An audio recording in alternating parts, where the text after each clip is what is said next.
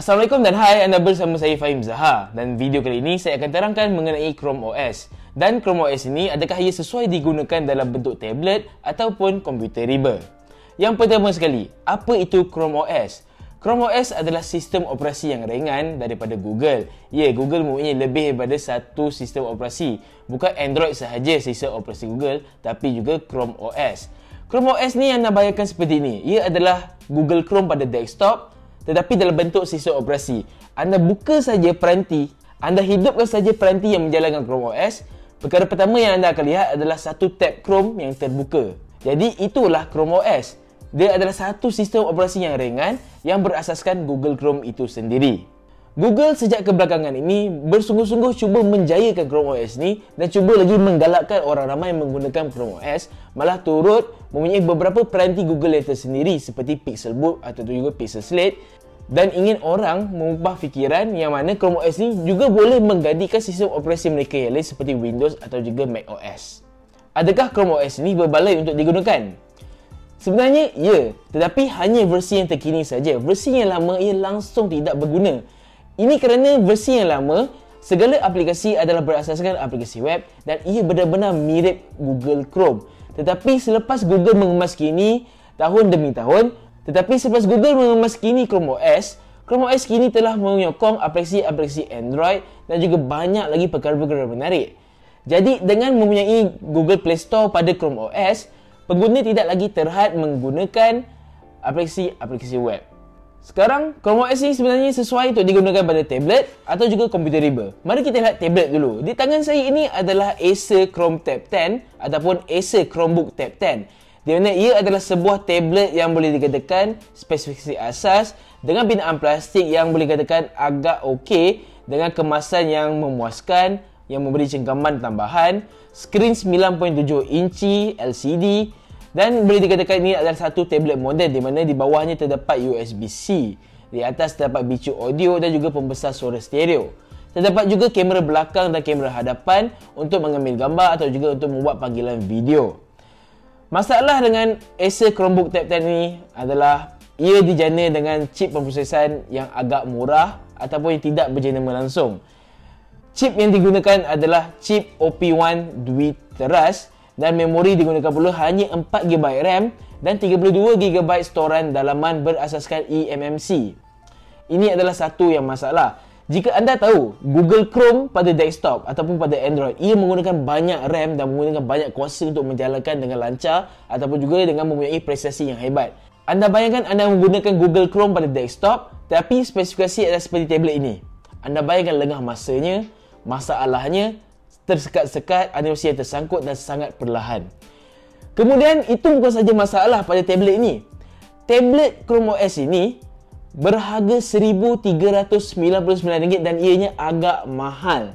Pada pendapat saya, pada harga yang hampir RM1,400 ini, lebih baik beli saja telefon pintar Android ataupun tablet Android yang lain yang sudah semestinya lebih berkuasa dan lebih berguna. Tapi itu tidak bermakna tablet ini terus tidak boleh digunakan. Apa yang masalah pada tablet ini hanyalah dari segi animasi, dari segi penukaran aplikasi atau juga multi-tugasan. Contoh, apabila saya membuka satu aplikasi, Google Document.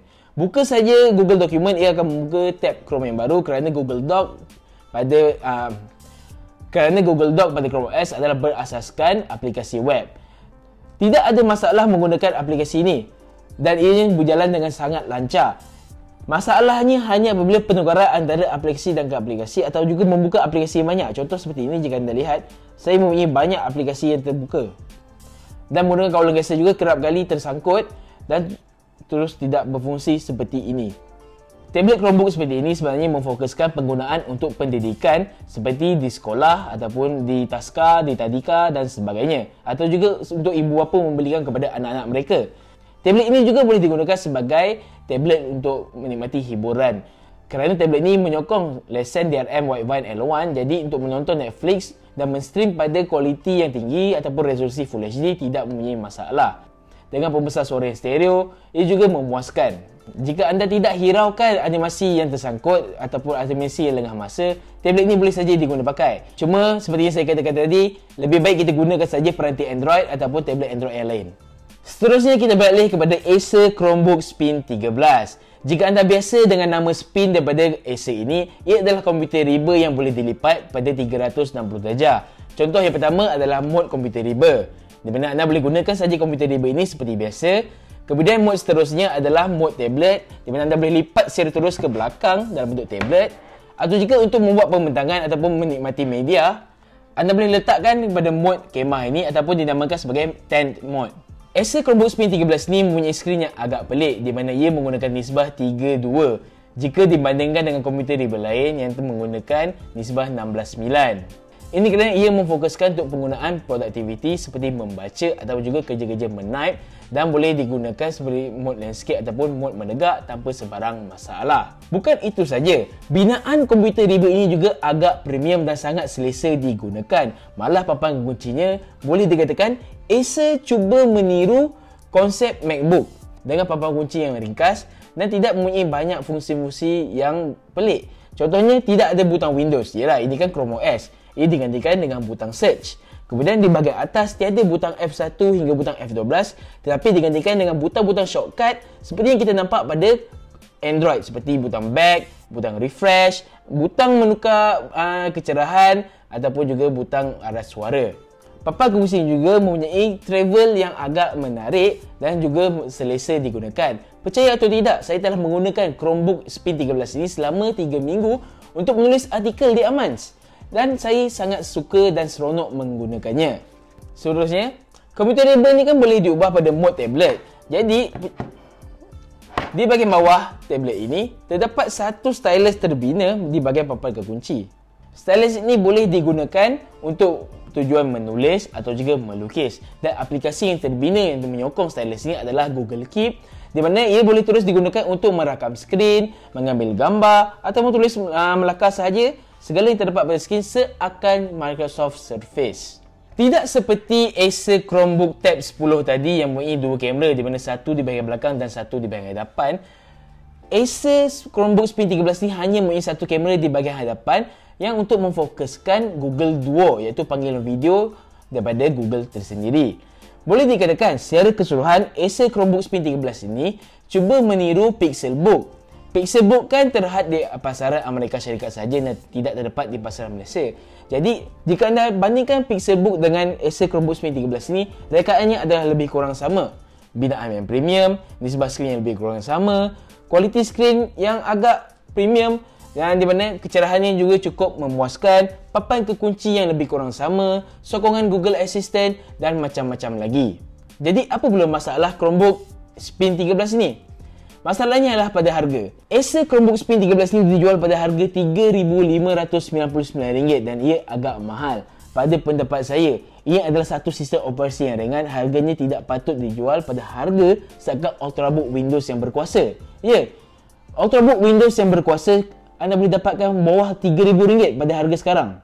Kenapa peranti-peranti ChromeOS yang terdapat di pasaran sekarang berharga agak mahal? Seperti Chromebook Tab 10 tadi yang berharga RM1,400. Kemudian Acer Spin 13 ini yang berharga hampir RM3,600.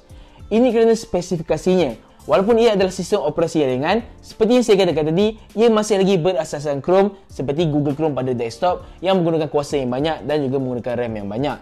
Jadi ia memerlukan satu spesifikasi yang hebat dan cukup berkuasa untuk menjalankan ChromeOS ini dengan cukup lancar dan prestasi yang baik.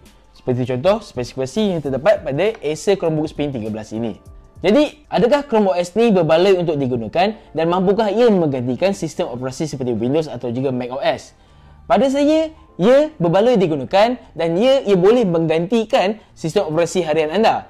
Cuma harganya masih tidak kena dan mungkin selagi Google tidak mengemas kini Google Chrome ataupun menambah baik Google Chrome agar tidak menggunakan RAM yang banyak ataupun kuasa yang banyak, ia mungkin boleh berjalan dengan sangat lancar pada peranti dengan spesifikasi yang ringan. Walaupun ChromeOS ini boleh dijadikan sistem operasi harian anda, ia hanya memfokuskan kepada kerja-kerja produktiviti dan kerja-kerja penyuntingan gambar ataupun video yang ringan. Ini kerana ChromeOS ni masih mempunyai sokongan yang terhad. Contohnya, Photoshop versi penuh tidak boleh dijalankan pada ChromeOS ini. Kemudian, aplikasi penyuntingan video ataupun gambar yang lain tidak disokong pada peranti ini. Dan banyak lagi aplikasi-aplikasi yang boleh katakan menyokong pada macOS atau juga Windows tidak terdapat pada peranti ini. Anda boleh bayangkan seperti ini saja. Ia adalah satu tablet Android yang lebih berkuasa dan lebih premium. Itu adalah konsep ChromeOS ini. Jadi, adakah peranti-peranti ChromeOS ini berbaloi untuk dibeli?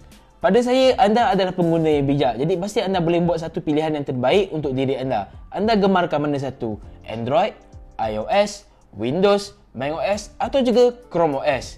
Pada saya, harga komputer riba yang menghampiri 3,600 yang menjalankan ChromeOS, lebih baik beli saja Ultrabook yang pada harga lebih murah dan lebih berkuasa. Kemudian untuk tablet yang berharga 1,400 ini, pada saya lebih baik beli saja tablet Android seperti Samsung Galaxy Tab A yang berharga hanya RM1,299, yang mana pada saya mempunyai skrin yang lebih baik dan juga penggunaan yang lebih memuaskan. Jadi itu sahaja daripada saya, Fahim Zahar. Sehingga kita berjumpa lagi dalam video aman akan datang. Assalamualaikum.